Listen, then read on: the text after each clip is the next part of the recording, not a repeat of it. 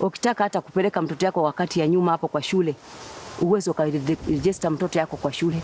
Hata kwa daktari ilikuwa ni vigumu, uwezo ukaenda, unakaa tu unagonjwa hivyo mpaka unaamua unakufa tu.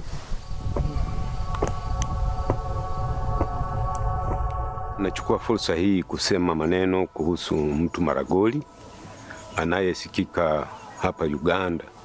Ni watu walioanzia kutokea Saudi Arabia kuja kupitia Egypt through Nile, wakakuja wakaseto hapa Uganda, hasa mno sehemu za Bunyoro.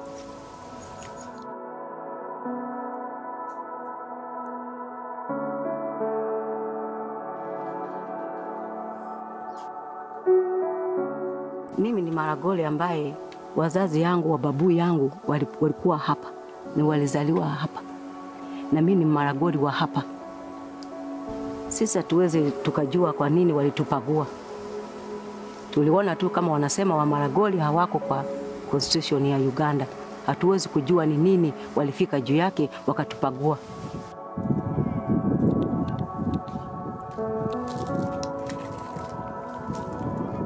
Na wakamwambia sisi kama mnataka mregister mkwe mpate ID, mchifiche kwa makabila zingine ndio mtapata ID.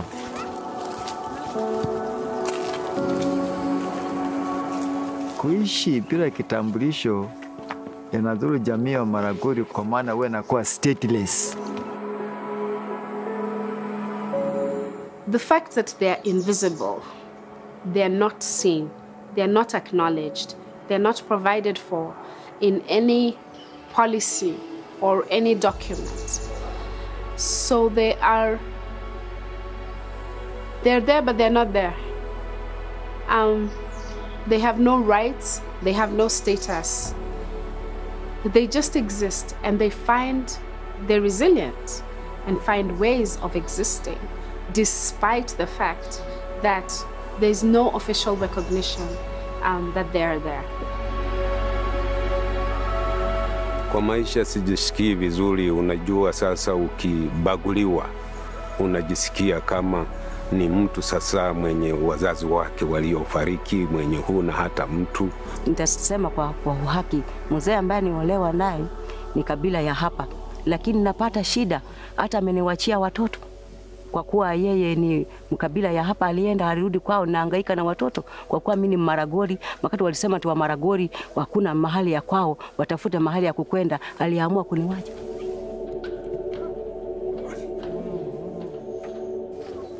Tuna watoto wenye walipita wakaenda kupata sponsorship, wakarudisha wa nyuma wakasema nyapa ni sipata sponsorship, nyinyi ni Maragoli. Wanatoa jina ya mtoto ya Maragoli, wanatia jina ya mtoto ya kabila ya hapa. Maisha ya Maragoli ambaye hawana kitambulisho wanazungukia tu kwa boma zao. Hauwezi wakatoka nje, wanaishi tu hapo. Na ukitoka nje lazima ushikwe. Na walikuwa wanasema ati wa Maragoli wanafaa wahame warudi fasi walitoka. Hata tulikashangaa tutaama tuende wapi, turudi wapi, na tumezaliwa hapa. Kuna wakati hata waliandika mabarua wakitupa kwa kila mlango, wakisema ya kwamba tunataka siku fulani mkwe mumetoka Uganda.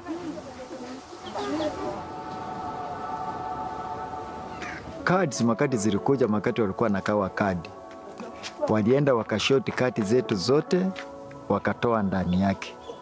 Wakasema sisi hapana faa kupata kadi kwa maana sisi sio wana Uganda.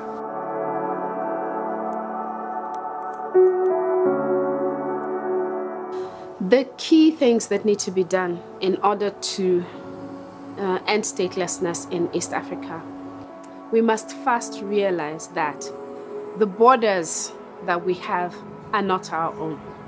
We need to reclaim the values that make us African.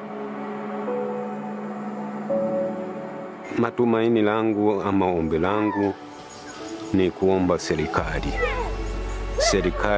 isaidie mtu Maragoli, hasa mno imuingize katika constitution, tuonekane kama watu.